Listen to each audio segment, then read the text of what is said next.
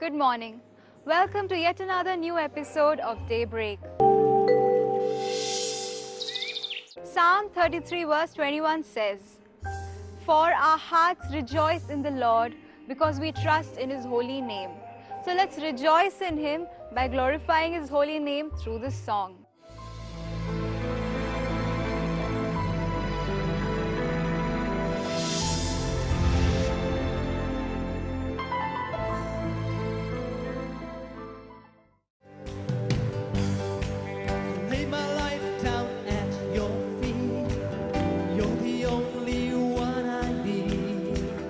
Turn to you, and you are always there.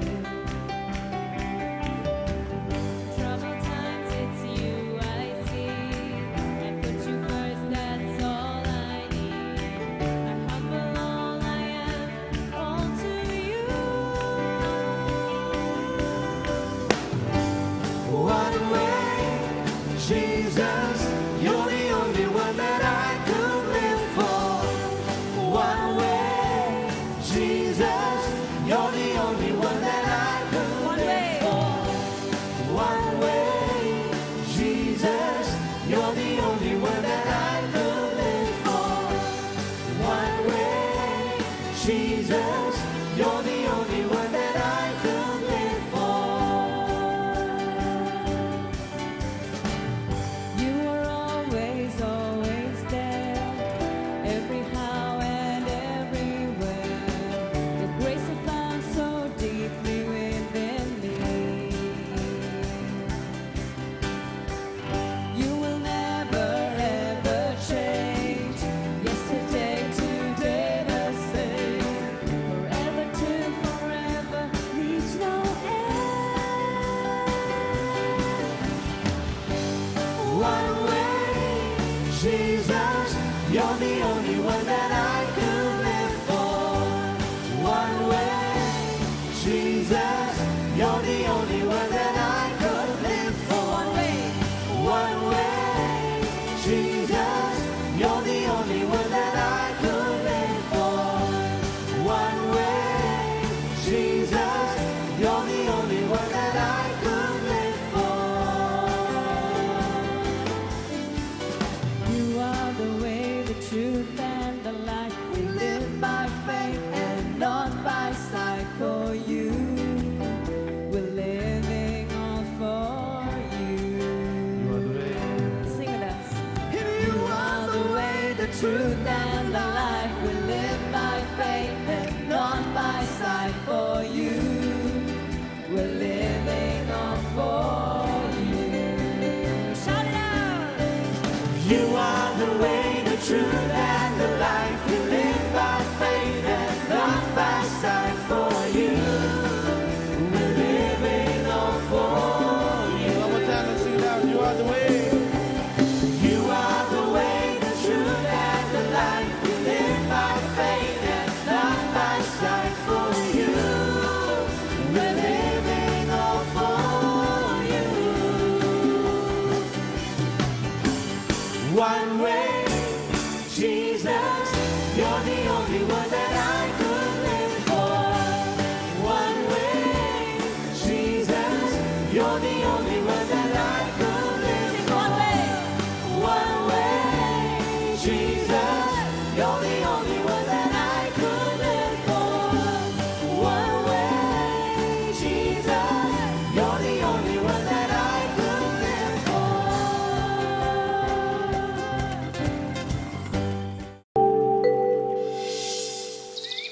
Wasn't that a beautiful and a blissful experience? Certain anecdotes have a ring of truth to it. So let's listen to this anecdote and understand what we can take from it.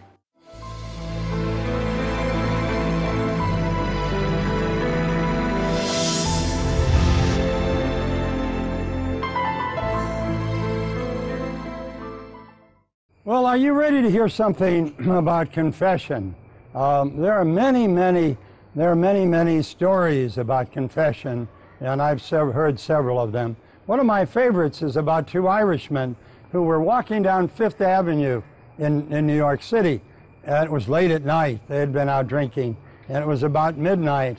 And one of them went up and tried the door to St. Patrick's Cathedral in downtown New York, and believe it or not, the door to the cathedral was open. So he says, Mike, this is Pat, he says, Mike, I think I'll go in and go to confession.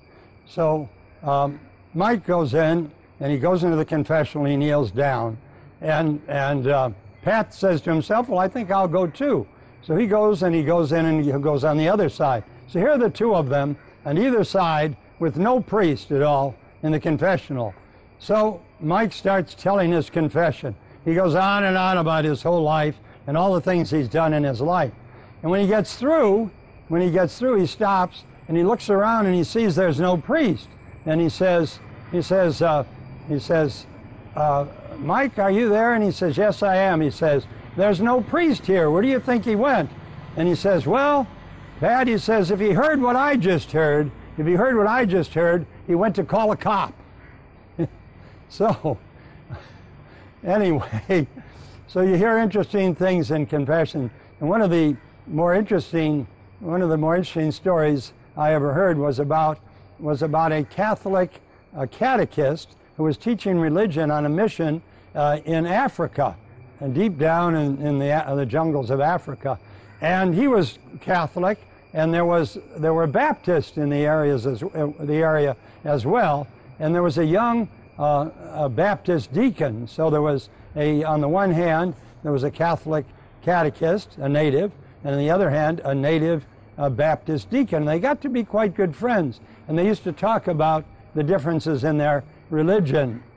And so one day the deacon says to the catechist, do you mean to tell me that you tell all your sins to a priest? And the catechist said, yes, that's part of our religion. We're the only religion that's able to forgive sins. So we tell our sins to the priest.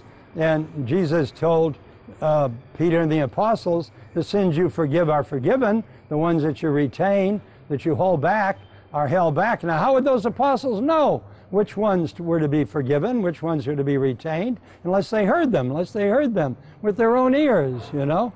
Well, then the deacon said to the catechist, well, you tell your sins to the priest. Who does the priest tell them to?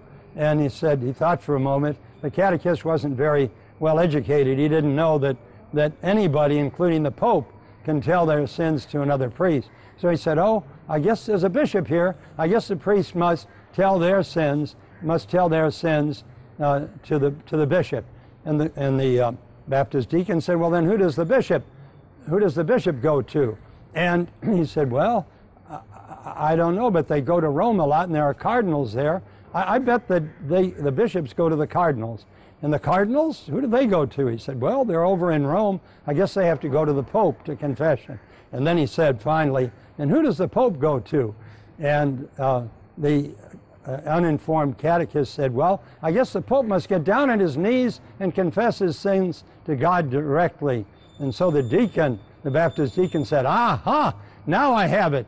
Your Pope is a Baptist, and he doesn't even know it, because he's confessing his sins directly to God. Well, we don't, as Catholics, confess our sins directly to God. We don't confess our sins directly to God. We confess them to any priest in the world. And there are now how many? In our country alone, there's 40 or 50,000. In whatever country you're in, there are so many priests. And they're available. There are times when you can go and get rid of all the sins in your entire life. I recommend to you very sincerely that if you haven't been in a while, like a lot of Catholics have not been, that you take it upon yourself, on my recommendation, to go to a priest. They'll be the kindest person you've met in a long time. Amen and amen. I'm sure the message would have enlightened you. Saints were normal people like us, but the only difference between them and us is that they put their complete trust in the Lord, and because of which they sustained. So let's listen to one such life story of a saint of today.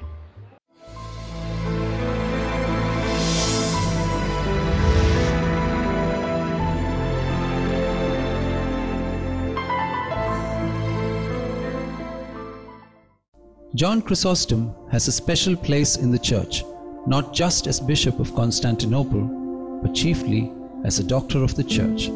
John Chrysostom was born in a noble family to Secundus and Anthusa in the year 344 AD. Secundus was an officer of high rank in the Syrian army. He died soon after Chrysostom's birth, and hence he was brought up by his mother. She not only instructed her son in piety, but also sent him to the best schools of Antioch. He studied under Libanius, a pagan, the most famous orator of the age. Those days he met the bishop Meletius, and influenced by him, John began to withdraw from classical and profane studies and started to devote himself to an ascetic and religious life. He studied Holy Scripture and frequented the sermons of Meletius. About 3 years later, he was baptized and was ordained lector. But desiring to lead a more perfect life, left behind the relative wealth of his family and lived a strict lifestyle as a monastic hermit, devoting himself entirely to prayer, fasting, and study of the Holy Scripture. 4 years later, Chrysostom resolved to live in one of the caves near Antioch. He remained there 2 years. This regimen permanently damaged his health. However, he returned to Antioch to regain his health and resumed his office as lector in the church, eventually becoming a deacon. As deacon, he had to assist at the liturgical functions, to look after the sick and poor, and also, to some degree, assist with teaching catechumens. At the same time, he continued his literary work and composed his most famous book, On the Priesthood. In the year 386, Chrysostom was ordained priest by Bishop Flavian. In the next 12 years, he grew in the church as a well-versed preacher. John gained popularity because of his eloquence in preaching and public speaking at the Golden Church Cathedral in Antioch. He was renowned for his insightful expositions of Bible passages and moral teaching. The themes of his talks were practical, explaining the Bible's application to everyday life. The success of his preaching was chiefly due to extraordinary faculty of speech, the way of presenting and illustrating them, and the conviction with which he delivered the message. He was best known for his extensive and profound teachings on the subject of the Holy Eucharist. Many of his sermons called for concrete steps to share wealth with the poor. He empathized with the spiritual and temporal needs of the poor. He also spoke against abuse of wealth and personal property. Many pagans converted to Christianity as a result of his homilies. When it came to justice and charity, John acknowledged no double standards. Aloof, energetic, outspoken, especially when he became excited in the pulpit, John was a sure target for criticism and personal trouble.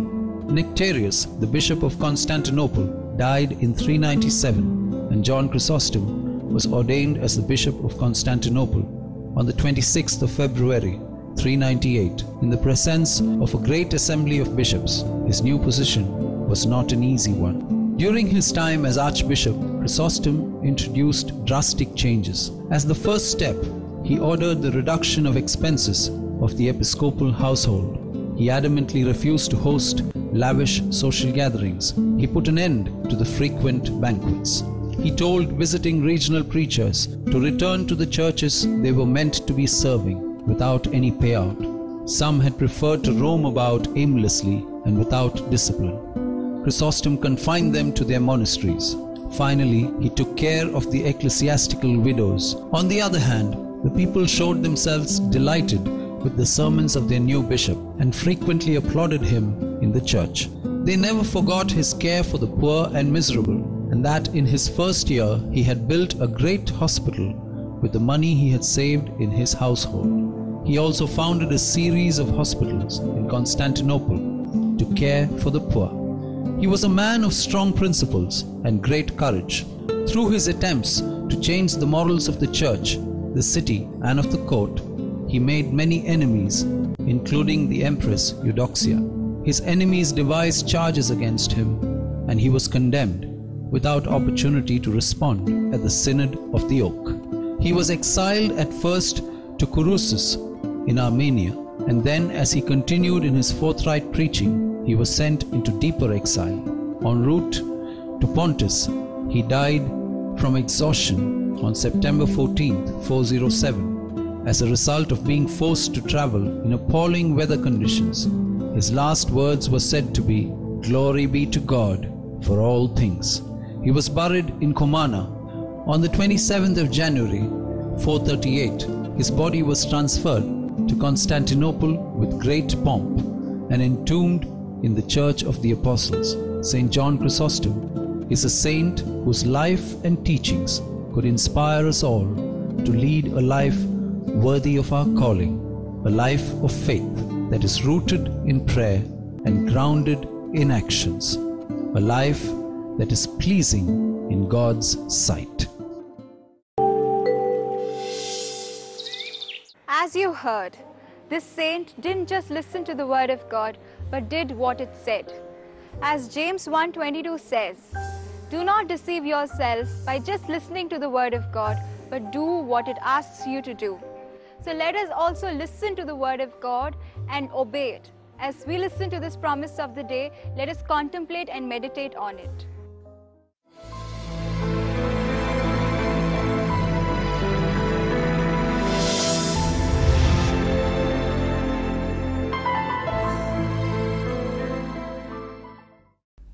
Praise the Lord. Dear friends, welcome to the Daily Bread, a daily reflection on the Word of God.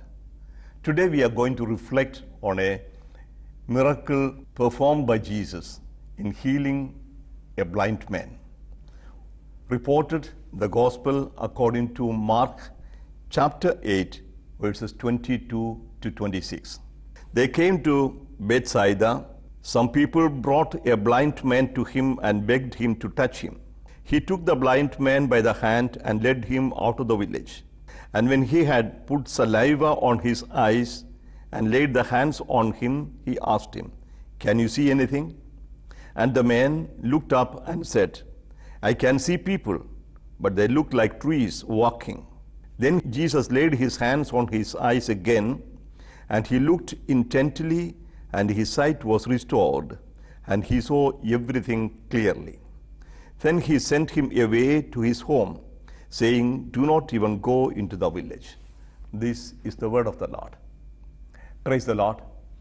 Dear friends, in the Gospel of Mark, we come to the conclusion or the climax of the Galilean ministry of Jesus that ends with the confession of Peter.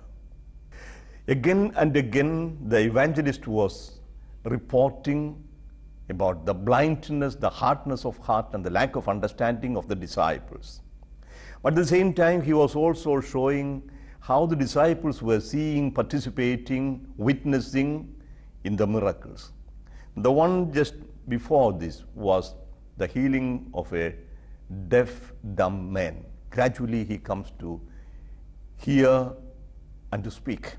Now, the feeding of the 4,000, and finally now come to the healing of a blind man.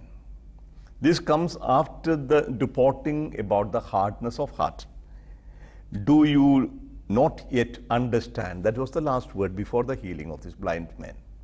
So this healing is presented as a sign specifically intent for the disciples. And Mark is showing how gradually the disciples are coming to the discernment about the person of Jesus. That will be reported in the next episode. So this is a blind man in Bethsaida, and he is brought again by his companions.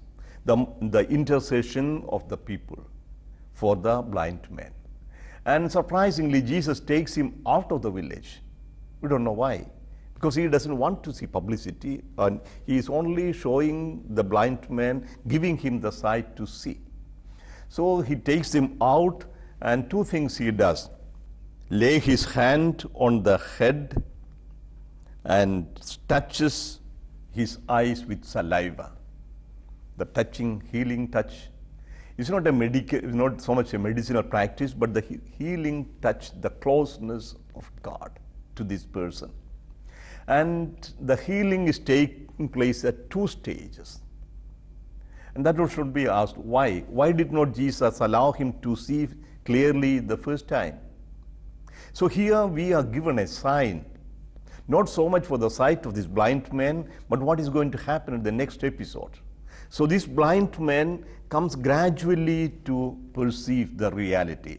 First he sees something, but is so deformed, distorted, that he sees human persons walking like trees, something quite big, not clear.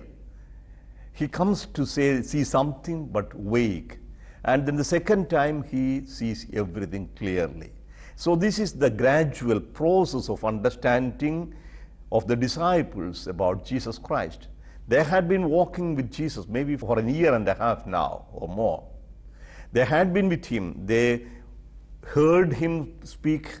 They saw him work miracles. They participated in his power. And still they were blind and they could not see. But gradually they come to the understanding who this person is. And that is what is revealed in the blind man's recovering sight or receiving sight. So gradually he is brought to clarity. And this can happen for us also. Maybe it takes time to understand what God is telling us, who Jesus is. We don't understand him right at the beginning, maybe. For some it takes time, for some it's a kind of revelation like Paul had. For others it will take time to see clearly. But one thing is clear, God wants us. God wants us to see him as he is. God wants us revealed to us his love and his compassion in Jesus Christ. And the disciples should understand him so that they can become witnesses. They can become the channels of revelation to others. If they don't understand, if we don't understand, how can we proclaim, how can we be a witness to others? So gradual development. Don't get frustrated if your faith is not strong. Don't get frustrated if you don't understand everything. Keep on trying, keep on praying, and God will reveal. The revelation will come. It's a gradual growth in the relationship with God, to experiencing his love. And surely he will lead us to the full sight as he led the blind man. Let's conclude with a prayer. Heavenly Father, we thank you for giving us sight, for seeing yourself, your face in the face of Jesus, and your face in the face of our brothers and sisters. Thank you for giving us hearing to listen to you in the needs and the prayers and also pleas of our brothers and sisters. Enable us never to forget, never to get hardened in our hearts. We make this prayer through Christ our Lord. In the name of the Father, and of the Son, and of the Holy Spirit. Amen. As we've heard the word of God, let's meditate upon it. And let's glorify the Lord with this song.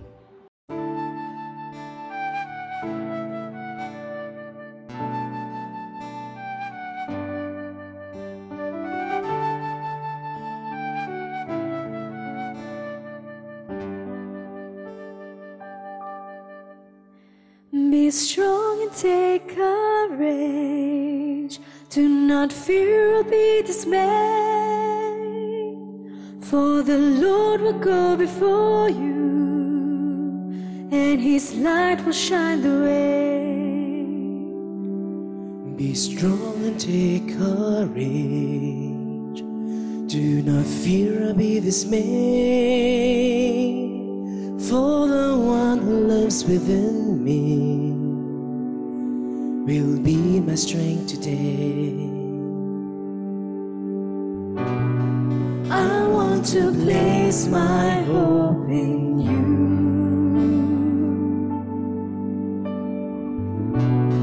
Teach me to wait on you, oh Lord.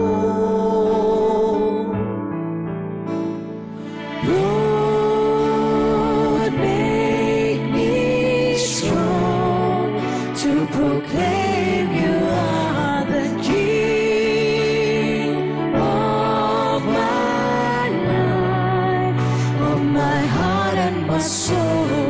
Lord, let me live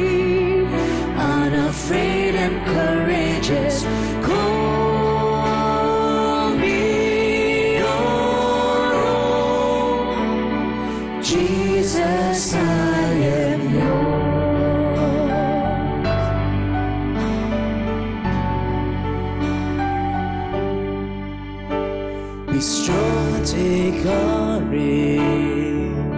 Do not fear or be dismayed, for the Lord will go before you, and His light will shine the way.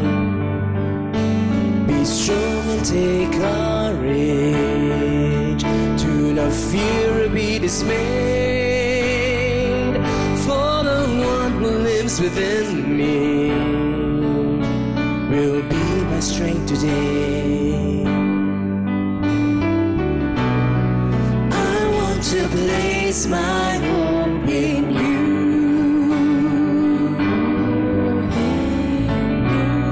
Teach me to wait on you, oh Lord.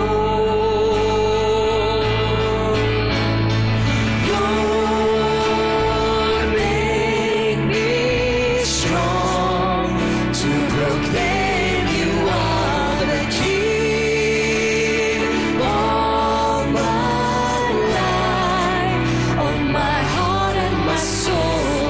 Lord, let me live unafraid and courageous.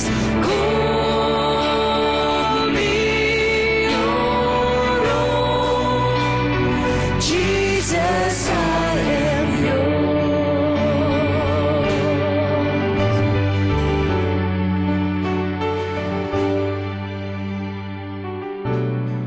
I want to place my hope in you.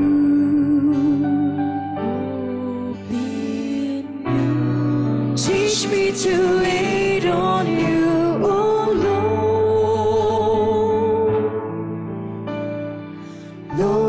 Lord, make me strong to proclaim you are the King of my life, of my heart and my soul. Lord, let me live unafraid and courageous. Call me your own. Jesus, I am Lord. Make me strong to proclaim you are the King of my life, of my heart and my soul. Lord, let me live unafraid and courageous. Call me your own. Jesus, I am yours.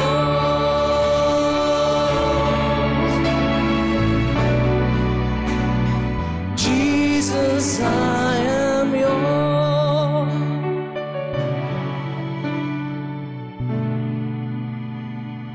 Jesus, I am yours.